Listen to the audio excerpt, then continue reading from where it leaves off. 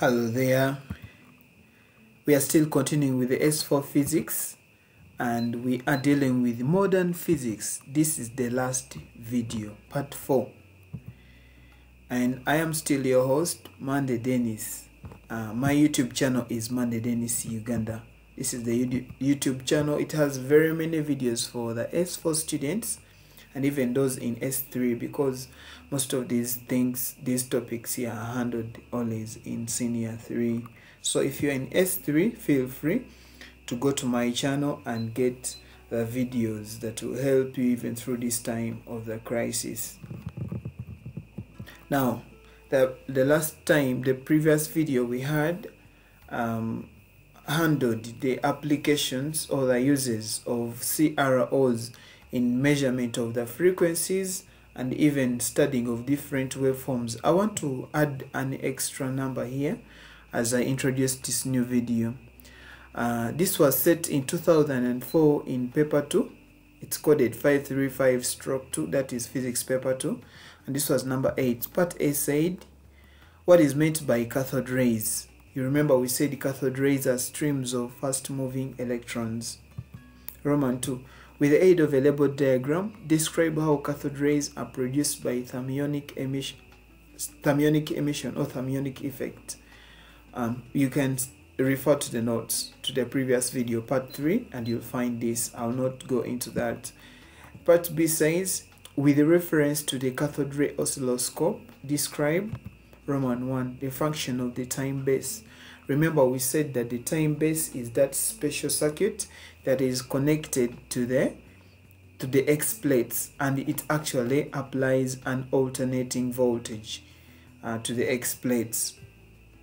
Therefore, the time base, if here the question asks for the function of the time base, the function of the time base is to apply an alternating voltage across the X plates so that the electron beam can be deflected horizontally. Now, describe how the brightness is regulated. If you can remember very well, we had a low voltage supply, and that supply is the one that's responsible for heating the filament. So to control the brightness, we regulate the filament current. That is the low voltage supply, the low voltage, which is the low tension supply, low tension voltage. Either way, I think that's better. You can call it the low tension voltage, you can call it the low voltage supply.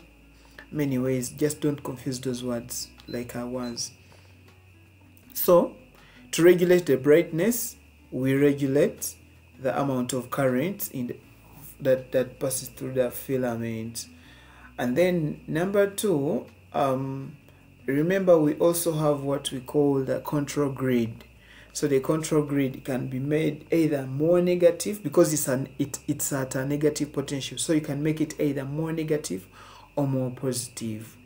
And therefore you should say that the brightness can be regulated in 2 ways. Roman 1, by regulating the filament current, that's the low tension voltage, and number 2, it's by regulating the potential of the control grid. Because when you make it less negative, that means more electrons can pass through it. If you make it more negative, then less electrons will pass through it. Part C says a cathode ray oscilloscope, that is a CRO, with time base switched on, is connected across a power supply. The waveform in figure 3 is obtained. Now here we have a figure. This is a wave, kind of a wave. Question. We are told that the distance between each 2 lines is 1 centimeter. You see, from this to that, between end 2 lines is 1 centimeter. Roman 1, identify the type of voltage generated by the power supply. Definitely, because we are having a wave here, a waveform. This shows that the voltage generated here is of alternating current, or you can just say an alternating voltage, or an AC voltage anyway. Roman 2. Find the amplitude of the voltage generated if the voltage gain is 5 volts per centimeter. The voltage gain is 5 volts per centimeter. We will make some writing here. Now, look at the amplitude. How do you get the amplitude? From this middle position to here. How many centimeters are represented here? So you see there are 2 centimeters. And they told us that the voltage gain is 5 volts per centimeter. For every centimeter there are 5 volts. Therefore our amplitude is going to be, our amplitude will definitely be 5 times 2, and that gives us 10 volts. The amplitude is the same as the peak voltage. And when they talk about peak to peak voltage, just get the peak voltage times 2. Okay, the question Roman 3 says, calculate the frequency of the power if the time-based setting on the CRO is 5 exponent negative 3 seconds per centimeter. Okay, here they're asking us to get a frequency. I'll get back. Let me get back here.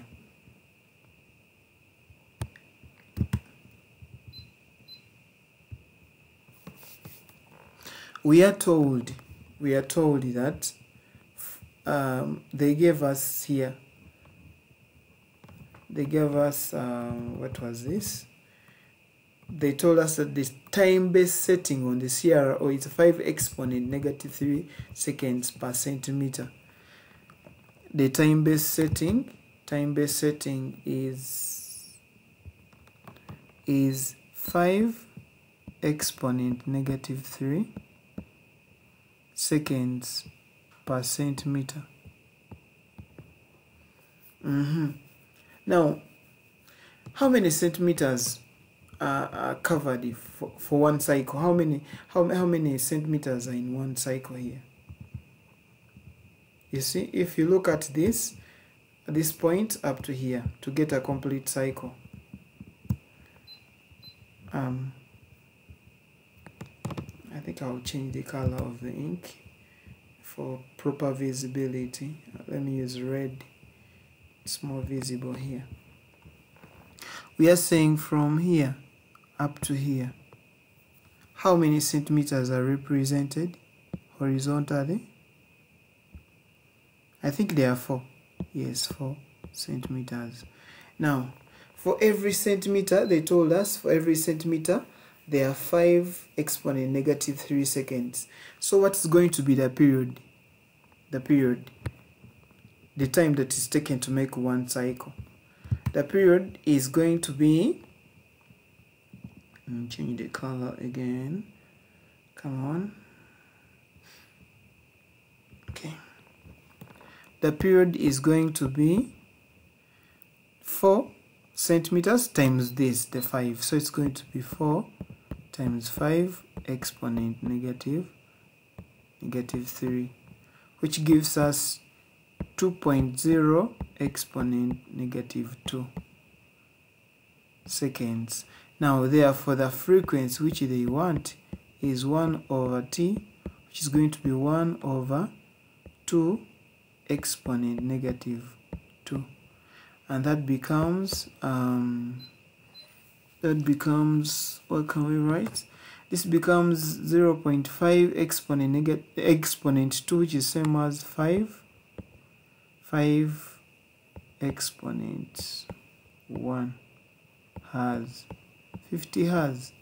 Yeah, I'm getting 50 hertz. You can also try to find out whether it's 50 hertz. 1 over 2, 0.5 exponent. So I think that's what you end up with, 50 hertz.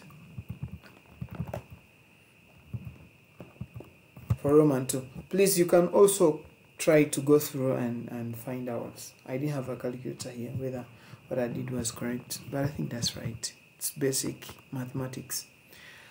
Okay, now the major reason why I made the last video was to cover these two areas. there is the X-rays, and then we shall end with the photoelectric emission. Now, X-rays. X-rays are electromagnetic waves of very high frequency and short wavelength produced when fast-moving electrons strike matter. Now, you all remember very well that if you are looking at the electromagnetic spectrum, let me draw it here. Electromagnetic spectrum, it starts with the gamma rays. After the gamma rays, we go to the X-rays. X-rays, I think there should be a dash, okay. Then we have the ultraviolet radiations. From there we go to the visible lights,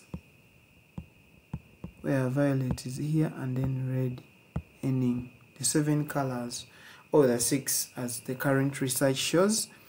In infrared, after infrared we have microwaves.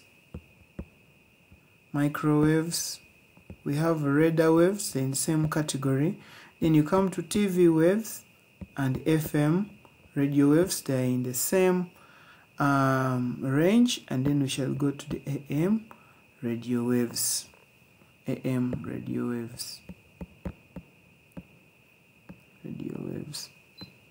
Okay, so you realize that X-rays are part of the electromagnetic spectrum. They are here, just number 2. That means they have energy just after the gamma rays in the ranking.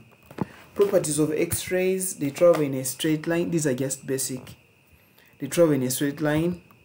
They penetrate matter readily with a high penetrating power. They cannot be stopped by wood and by some metal foils and sheets of cardboard, but they can be stopped by lead plates of thickness about 1 millimeter.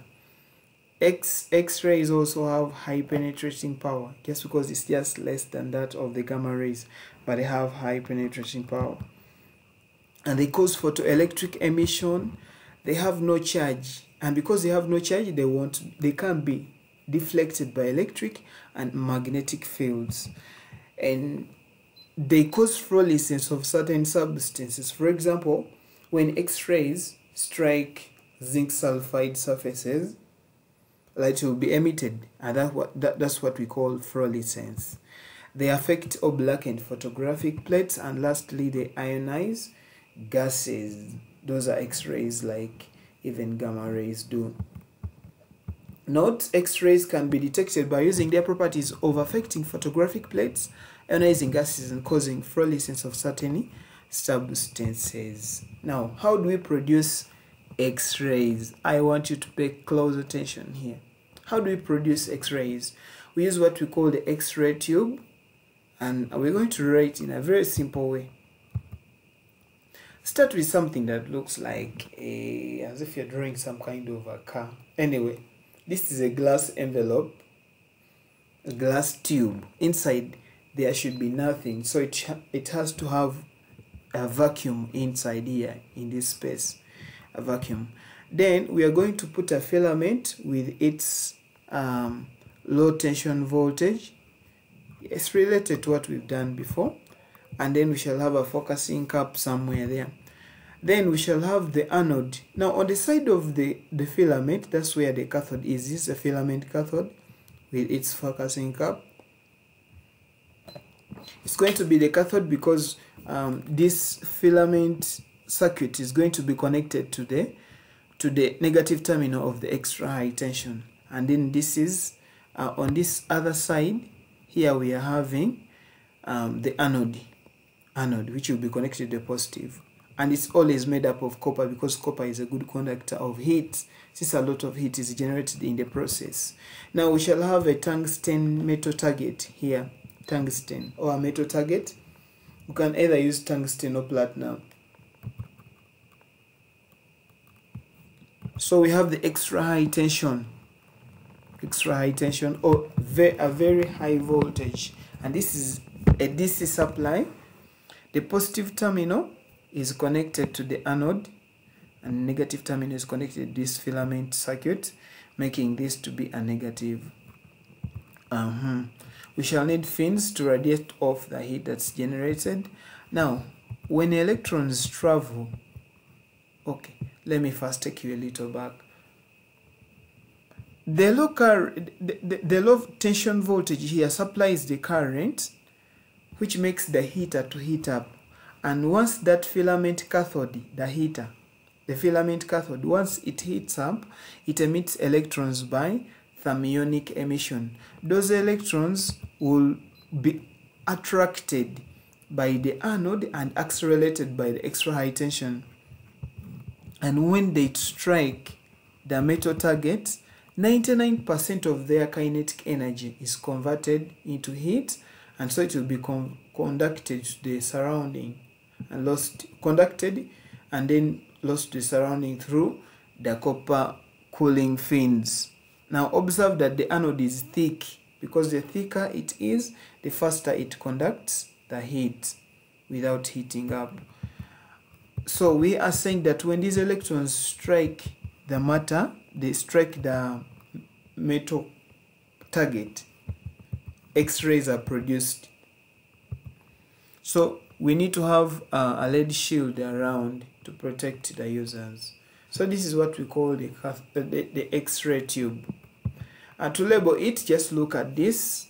Just look at this. We are saying that the low voltage will supply current, which makes the filament cathode to heat up. And when it heats up, it emits electrons by thermionic emission. Those electrons are attracted by the anode and accelerated by extra high tension, which we are calling the high voltage. And when they strike the metal target, the tungsten target, 1% of their kinetic energy is converted into X-rays, and so the X-rays will come. And the 99% is converted into heat, which will be emitted to the surrounding. Now, let me just talk, not really writing, let me just present the slide of what I've just explained. The filament cathode is heated by current from a low voltage source, and the filament emits electrons by thermionic emission, you all know that. And the emitted electrons are accelerated by very high voltage between the cathode and the anode. Actually, they are attracted first by the anode, and as they're being attracted, the extra high tension, extra high voltage between the cathode and the anode will ensure that they accelerate. The electrons strike the metal target over a high melting point attached on the anode and inclined to the electron beam. About 99% of the kinetic energy of the electrons is converted to heat, and about 1% is converted into X-rays. And the tube is shielded using lead to avoid damages caused by the X-rays. Now note, the glass tube is evacuated. In simple terms, there has to be a vacuum inside to prevent collision between the electrons and the air molecules, which could cause the electrons to scatter. The focusing cap is concave so that the electrons are focused or concentrated on a small area of the metal target. Please, the focusing cap has to be there just so that they can concentrate the electrons on a small area or onto a small area of the metal target. And then lastly, the anode has a metal target of a high melting point. They may ask you a question: why is the metal target made up of tungsten? The reason is because a lot of heat is generated in the process of producing X-rays.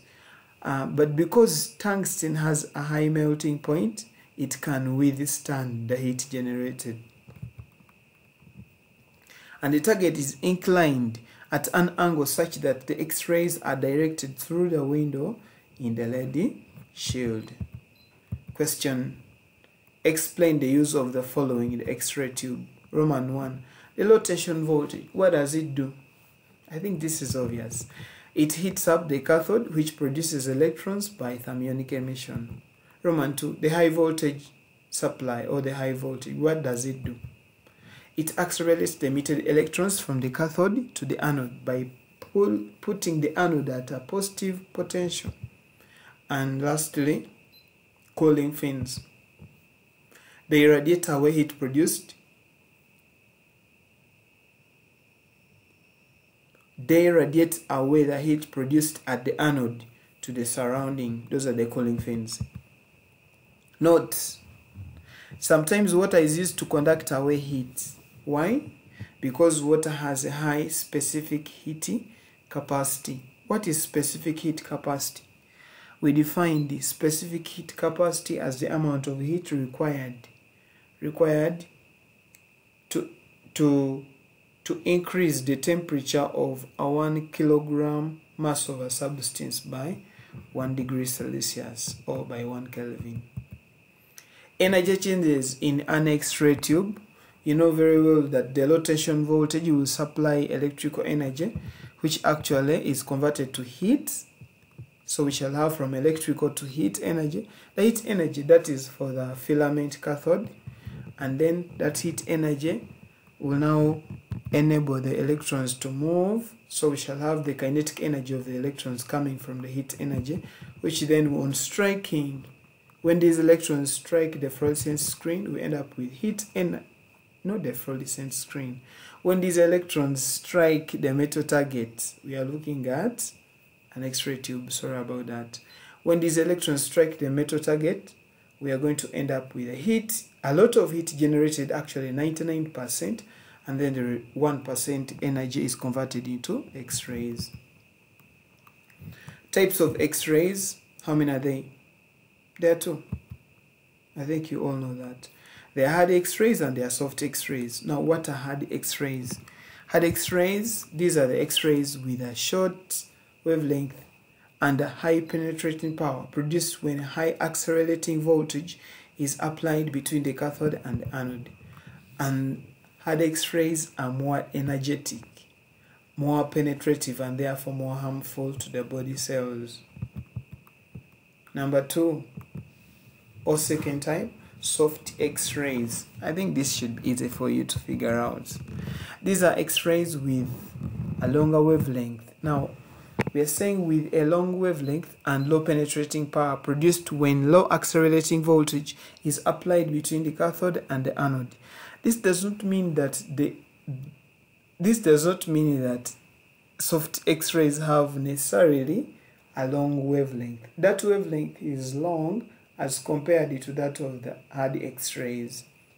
So we are saying soft X-rays are X-rays with a long wavelength and low penetrating power produced when low accelerating voltage is applied between the cathode and the anode. And soft X-rays carry low energy and they are less penetrating and therefore they are less destructive to the body cells.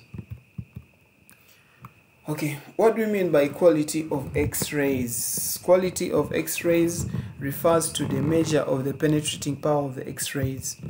The quality of X-rays is determined by the PD across the anode and the cathode. So by increasing the accelerating voltage, the kinetic energy of the electrons is increased such that X-rays have high penetrating power. What is the intensity of X-rays, or what we call a quantity? This is determined by the number of electrons striking the metal target per second. It depends on the temperature of the filament, which is surrounded by the filament current. Question.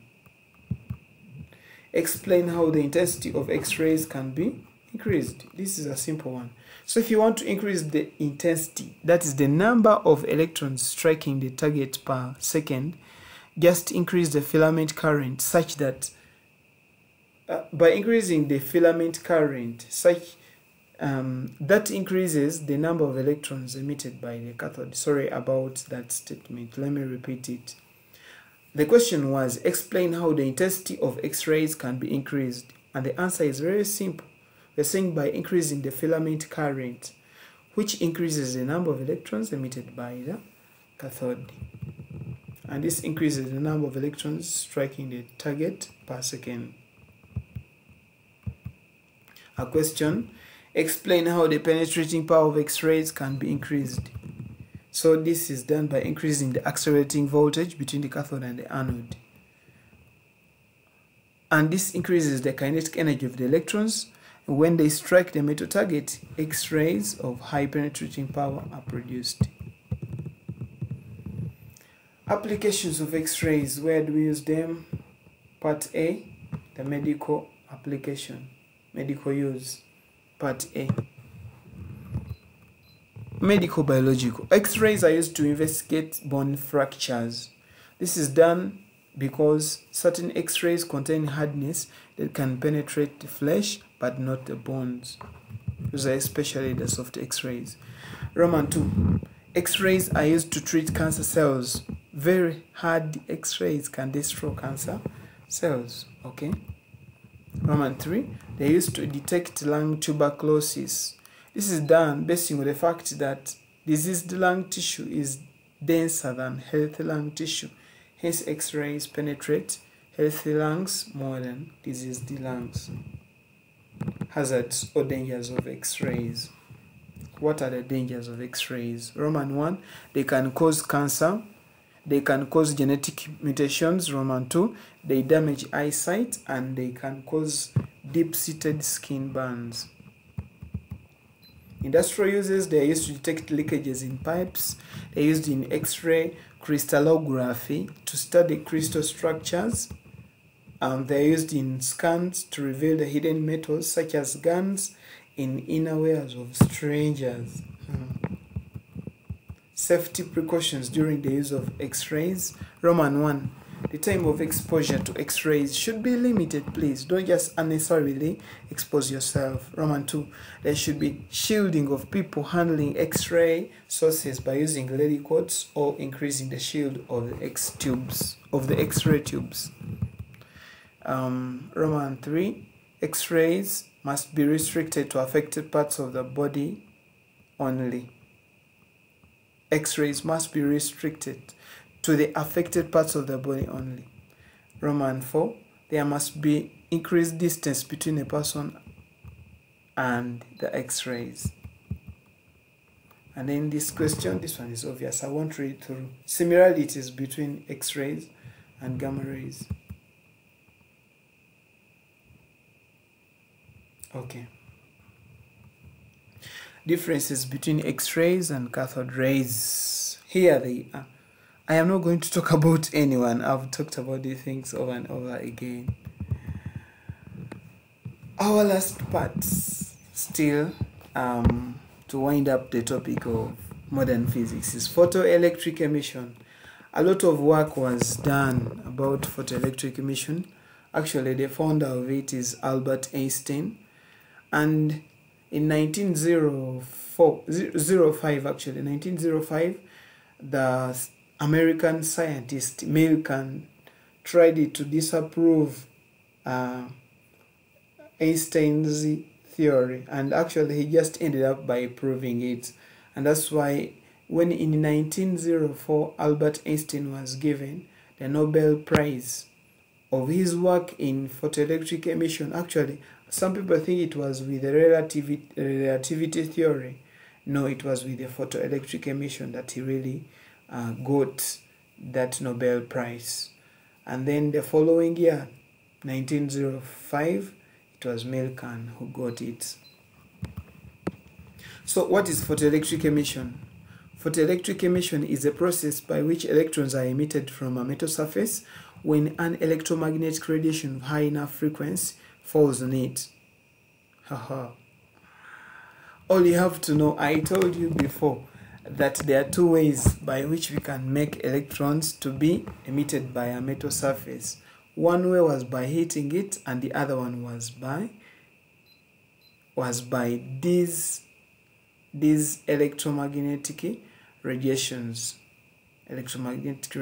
of high enough frequency that can fall on the metal surface, and it will make it to release electrons. Okay. Demonstration of photoelectric emission. I want you to pay attention here. A very simple demonstration. Now let's have a DC supply somewhere. The positive terminal connects to the anode. We are calling this the anode, and the negative terminal to the cathode here. So we shall have a photocell. We shall have an anode and a cathode. I already talked about that. So we put a photocell. When you put a photocell and you allow onto the photocells electromagnetic radiations of high enough frequency, for our case we are using UV radiations, ultraviolet radiations. When they strike the cathode, what will happen? Electrons are going to be emitted, and when the electrons are emitted, they complete the circuit and therefore current flows. So when you place a millimeter or galvanometer, you realize that it will deflect, showing that the current is flowing.